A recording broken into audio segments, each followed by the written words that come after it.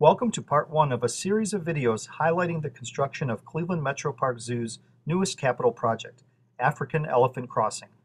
Set to open in 2011, this $25 million project will create a world-class elephant habitat and conservation center that quadruples the size of the zoo's previous elephant exhibit. Modeled after African savannas, the new exhibit will offer a naturalistic habitat for up to 10 elephants at a time and allow for future breeding. Artisans from Semrock, a Tucson-based company specializing in artificial exhibit elements, use their skills to create 13-foot planters that resemble African mud banks. Once filled with vegetation, these planters will provide shade for the elephants and add aesthetic value. This is one of the planters against the outside of the building. What it's doing is, it's giving a natural element to the Savanna Range. It's serving a couple purposes. One is, it gives the elephants a little bit of shade. Some of these overhangs, they'll be able to stand underneath and be shaded by that. It's about 13 feet tall, so it becomes an elephant barrier against the building, so it's protecting the building from the elephants.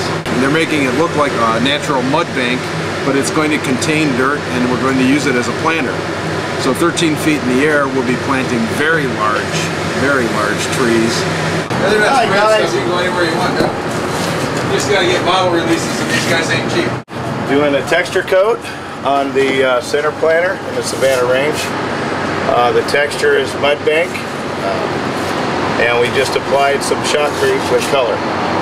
And right now we are getting the initial shapes, and then we will carve this and give it the finite detail. We started from the layout on the ground, and you know, the Baruch guys, they excavated. We put the rebar in. We did all the shape. We put all the backing, we shot all the structure, and now we're carving it. Okay.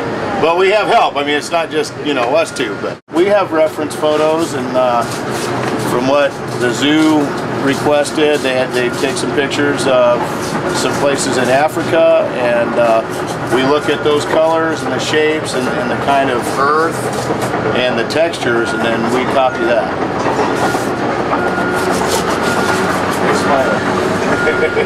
So the planter's going to continue to that point, stops at the door where the elephant comes out, and then there's going to be another planter pickup at the corner of the wooden wall that you see over here. And what's going on right now is they're putting up forms to pour a concrete retaining wall. That retaining wall is hiding the service yard and creating a back wall for another planter where we're going to have trees planted way up in the air again. African Elephant Crossing will also include an aviary comprised of trees, a waterfall, and of course, colorful birds. We're on the edge of the village, and this is going to be the aviary. The aviary is going to be up against the building. It's not a walkthrough, you're going to look into this aviary, but it's a net structure, comes off the edge of the building and drops down. There's a waterfall, a little water feature inside of this aviary that Semrock has to come over and do. And then as it moves around to this corner over here, there's another retaining wall that goes up to well, up to 13 feet in the end. Kind of like a big hill that comes right down around, and it's going to look like a natural feature around the corner of the building. One of the key features of African Elephant Crossing will be the pool at the north end of the exhibit. Elephants will be able to cool off by wading or swimming in the pool directly in view of zoo visitors. We're in the Savanna Range where the elephants will be standing. And so what we're looking at here is the north pool, what we call the north pool. This is the side the elephants are going to enter from. So the gunite work that we just saw inside by the planter, that same crew did all of this. Now if you look around this pool, you see the rocks that are jutting up out of the water all look very finished. Those are actually carved, done, painted.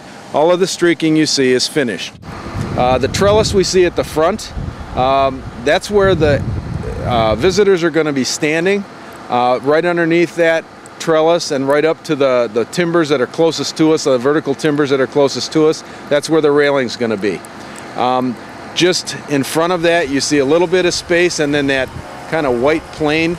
There's going to be water on that with water plants back against the public railing, and then the deep hole in front of that is the swim channel. That's as far as the elephants can go.